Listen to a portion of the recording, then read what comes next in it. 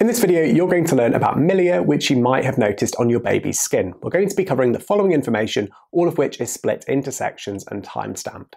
So first of all, what are milia? Well, milia are also commonly referred to as milk spots, and these are small white cysts on the skin which are filled with a protein that's called keratin. Now, it's common to confuse the bumps on the face with whiteheads, which are a type of acne, but it is important to note that milia are not a type of acne. So what are the different types of milia? Now, whilst milia are common in newborns and infants, there are different types of milia. In this video, we're going to be talking about neonatal milia, which is the one that affects infants and causes white cysts to form on a baby's skin, most often on or around their nose.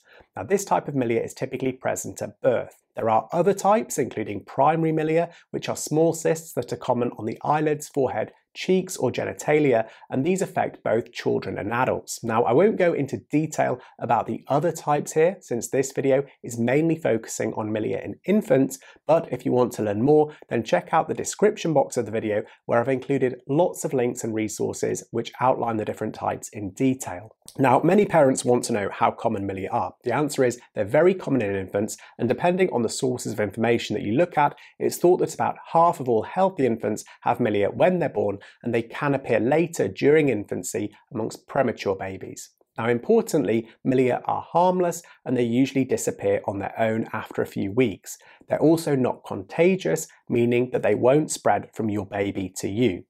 So now we know what they are and that they're harmless and they tend to disappear by themselves. Let's take a look at some real-life clinical photos to see what they look like. So as you can see in these photos, milia are usually about 1 or 2 millimeters across and they're pearly white or yellowish, but they do tend to differ on different types of skin. They appear to be small white bumps on the face and they're most often seen on the skin around the cheeks, nose, eyes, eyelids, forehead and chest, but they can occur anywhere on the body. Now, depending on the type of milia, some can be itchy or they can form a raised patch of skin.